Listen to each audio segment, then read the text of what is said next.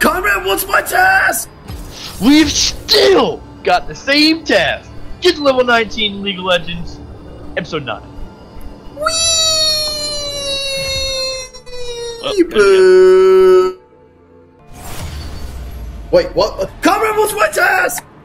Still the same as the last one! Ah! Get to League of Legends episode. Fuck, I don't know what the hell we're doing. Oh god, too many words. Oh yeah, that's right, get to level 19, episode 9. Whee! Someone's playing Darius.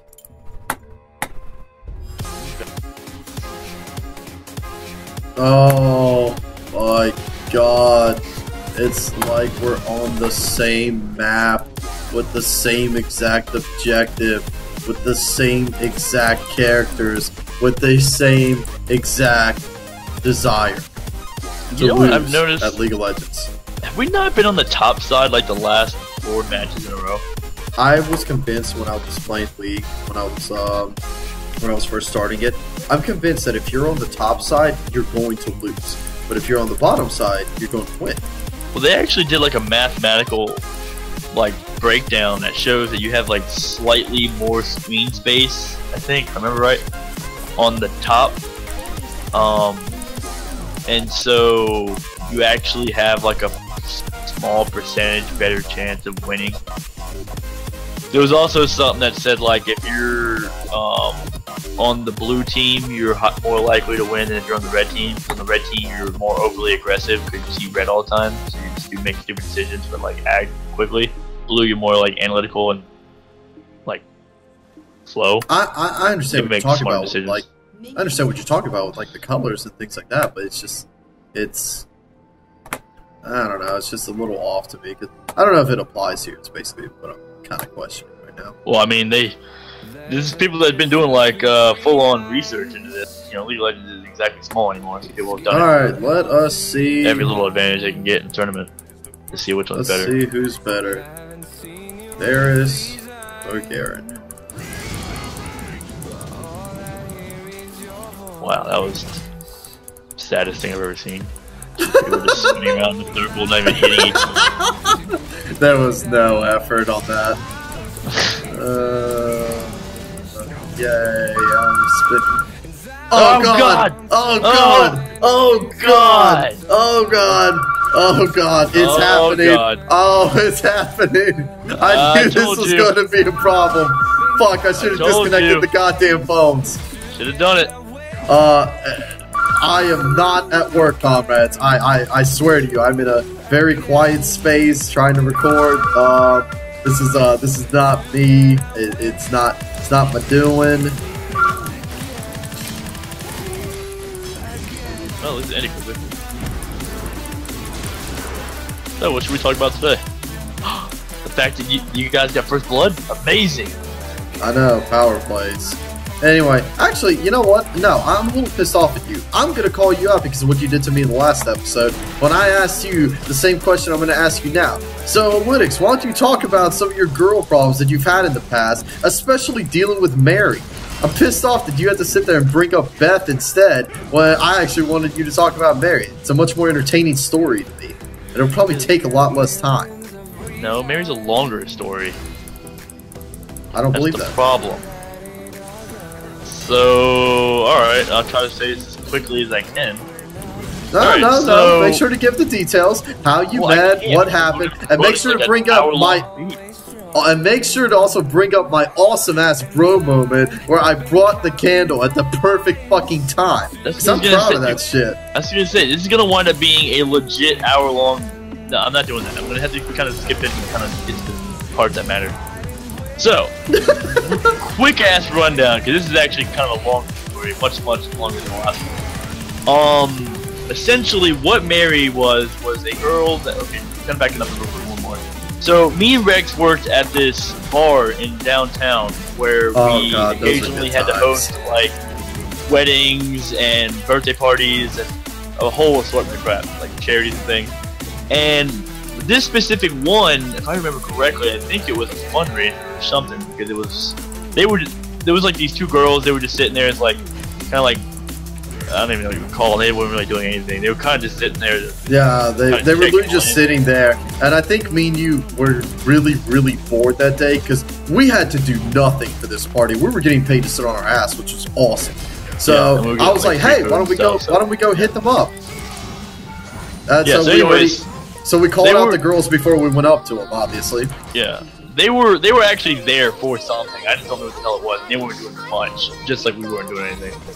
But anyways, so yeah, we did our usual flirt and whatnot, and flirt and talk and saying what little time we could talk to them, because every once in a while our boss, or actually usually just our boss, would just get on our ass about it, saying like, "Oh, you guys got to do your job. We got so much stuff to do. We gotta, you know, clean the tile with toothbrushes."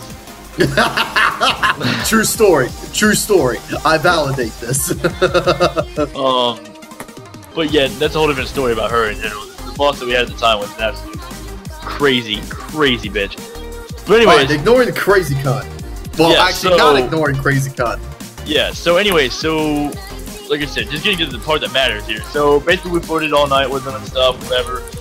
We got to a point where we got yelled at, they got yelled at, so we had to get split off. And so one went till there's like two really big rooms in this venue, and one was in the original room that we were in. The other one went to the other room, and then me and Rex, we kind of just rotated around through the rooms as we had to like supply them with stuff. And at one point, she was in the back room, which was kind of just where it was just a one party that night. So really, they were using the original room, and the back room was more just for like them to take all their coats and things. It was like winter, I think, or fall, and so she wasn't really doing anything back there. The one. And that was what Mary was, and we'll just call her friend Taylor or something. So yeah, because her friend I found out later on. Yeah, her friend I found out later on had a boyfriend, so I was like, well, I made the wrong pick. I was like, anything I could do to help you? So that's all I did from there on. So, like I said, roughly speaking, flirted with her all night and stuff. There was this one moment where Vladimir thought he did the craziest, best thing ever, I guess, where she was like super depressed and stuff, and I was just talking to her and stuff, and kind of got her into this topic about, it was like a bad topic or something like that, and so she was getting all sad and stuff. And then I got caught talking to her, so I had to like run off, like like I was breaking out of a house or something like that. And so right as soon as I did that, I didn't really get to fix the situation, kind of like mend the sadness, I guess, or whatever, put her back in better spirits. So within like literally 2 minutes of me leaving, Vladimir happens to walk back that way, sees that she's all sad, leaves, comes back with a fucking candle and lights it. And I say, what did you say? And I say, quote, and I'm gonna quote this, and I say, here, you look like you need some light in your life. And as I put the candle down, then Olynyx comes back around the corner, and like she's like, that's so sweet. You guys planned that? I was like, who the fuck are you? Looking at Olynyx. I was just laughing. I'm like, what an idiot. I'm like, well, whatever. I guess he rectified the situation for me. I didn't have to do any work. But so anyways, so long story short, I get her number, and so we plan a date. We talked a little bit on the phone and stuff, and then we plan a date. So then we go on a date. First date was perfectly fine, absolutely great, normal. You just go out, do your thing. We went to a place called, I'm not gonna say where we went, but we went to a nice place. We went to Pablo's Del Mexican, Taco Bell, King, Mick. That's where we went. Well, actually, it was a different place, but yeah. So, anyways, we went there, and it was fucking expensive. It was a dumb decision. But anyways, so we went there. They had a long ass wait time, even though I had called ahead to get a time for it. It still was a long wait time to fall behind. So we had to just go walk around for like 30 minutes. Fucking freezing outside. That's why I remember it was like winter or fall. And so, anyways, we're sitting out there, we're talking, we're just kind of having a good old time. There's a park area with like a waterfall and some stuff in the city that we're in. And so, I'm just doing my thing, flirting, talking, whatnot. Come back, eat food, talk some more, kind of get to know her a little better, make some jokes here and there, make her laugh. Good night, awesome, fantastic. Drop her off, have a kid, moving on. Next night comes. So not next night necessarily. It's just we talk a little bit more on the phone. She wants to see me again. We're gonna another date. So we planned for date 2.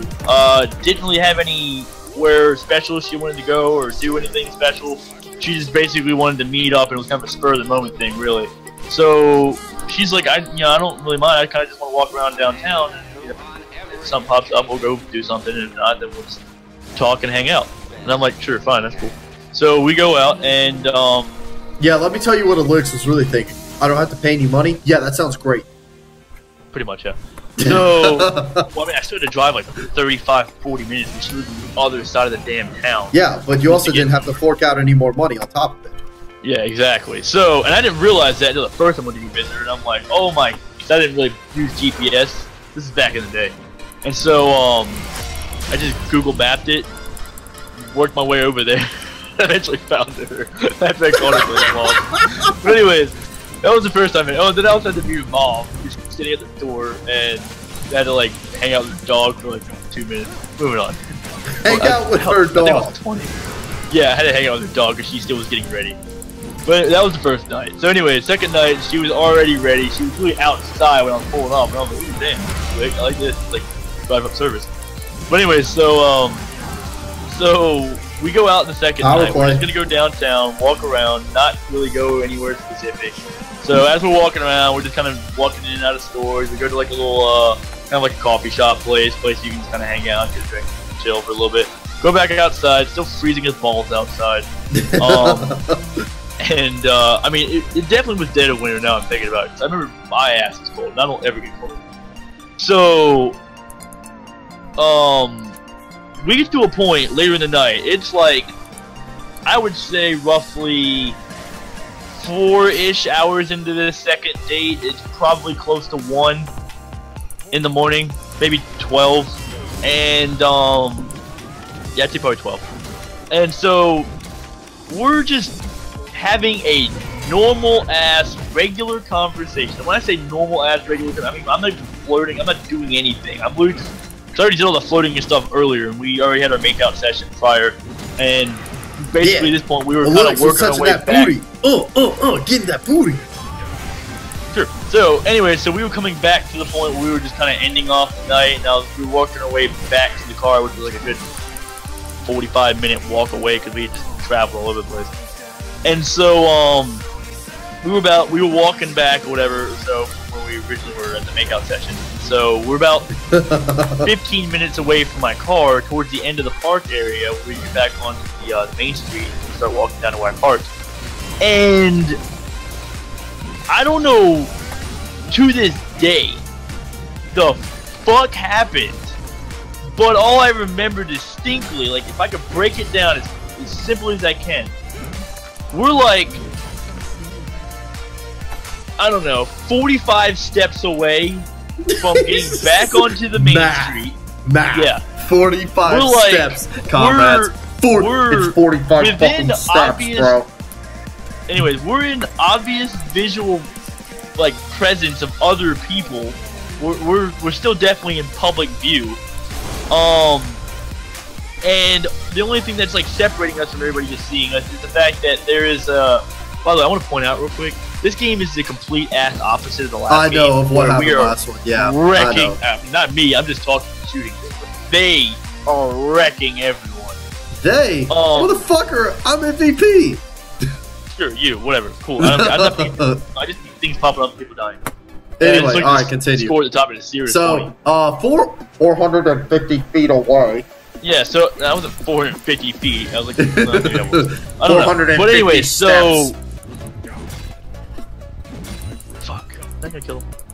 No. Alright, so, like I said, we're obviously in public view still. Luckily, it is late at night, but it's still people around. It was a Friday or something. Downtown Friday, 1 o'clock in the morning, nobody gives a shit. They're all still out there. There's at least hundreds of people down there. Like I said, there's like a couple flights of stairs you gotta go up, and you're back onto the main road. Well, I kid you not, I wish I was making this up. We're in mid-conversation, at least I'm in mid-sentence of a conversation, and I don't know what the fuck happened, but she literally breaks down, starts bawling tears, wailing like a banshee, out in the fucking middle of the, like, the sidewalk area that you walk on for the park, just freaking the fuck out. And I mean, when I'm saying freaking the fuck, I mean, if I can kind of reenact it, she's just, well, you know, she's talking, she's like, blah, blah, blah. Like that. It was like a flip of a switch. I was like, whoa, what the fuck is going on? Immediately, my first reaction is, I fucked up, said something, did something wrong. I don't fucked gotta up. figure it out. I fucked up. And so then I immediately started apologizing. I'm like, I'm sorry, I don't know what I did. What did I do? My bad. You know, you good? What's happening? I don't know what the fuck's happening right now. So then she's still wailing, freaking out, crying, going bat and shit. And I'm like, okay, I'm gonna back the fuck out of this a little bit because now I'm afraid people are gonna think I like raped her or something. So I wish I was making that up, but that was a serious thing. I actually was like taking like 3 to 4 steps backwards. Oh yeah, because you have no witnesses to confirm otherwise. It's your word against hers. That's the problem. It's 1 o'clock at night. We're 2 young people. She's bawling tears, wailing, freaking the fuck out, and I'm over here just like, I'm sorry. And then everybody's like, this motherfucker got to rape me. And I'm like, yeah, this looks pretty sketchy. So anyway, I'm like back in the trying to like apologize to her, like I said, and so she's just bawling for about a good total of, I couldn't even time it because everything was just in slow motion. So I was in like a panic. But I would say roughly probably about 2.5 minutes total. It wasn't long, but enough to give me a fucking heart attack. And so she's she comes out of this bawling stage like nothing fucking happened. I mean, she literally comes out of it just like okay, I'm good now, and just wipes away her tears, like make like her face looks like she was in a train wreck because she got makeup everywhere, and half her mascara's on her like shirt and stuff, and so she's like wiping away her tears, pulls out like a napkin or whatever, is like touching her face, fixing it, and she's just like, you know, it's fine, I'm cool, it's good, and I'm like, the fuck do you mean you're good? Nobody just casually is walking and then just breaks down like their parents just died. Like, what the fuck is wrong with you? And then she gets all like defensive, like I'm accusing her of doing something wrong, and she's like, whoa, I don't know what you're getting on, but I just had an emotional breakdown and I don't need this right now. And I'm like, obviously you just had an emotional breakdown, I witnessed it. I need to know why you had an emotional breakdown. And she's like, I don't have to answer to you, it's not your problem, don't worry about it. I'm like, don't worry about the fact that I'm just trying to have a nice, good night, and you literally just reacted, like I said, like something dramatic happened in your life while we were just having a casual conversation. Nothing literally could have happened to cause you to have that experience. Unless it was something I said or I did. Because nothing externally happened. So clearly, it either is related to me or it's because of me. So tell me what the hell's going on. And she's like, it's not related to you, you didn't do anything, don't worry about it. And I'm like, you bipolar bitch, what the hell is going on? And she's like, getting all, you know, antsy and crazy, because now I just called her like bipolar and she's flipping the fuck out. We get into a mini like 5-minute fight.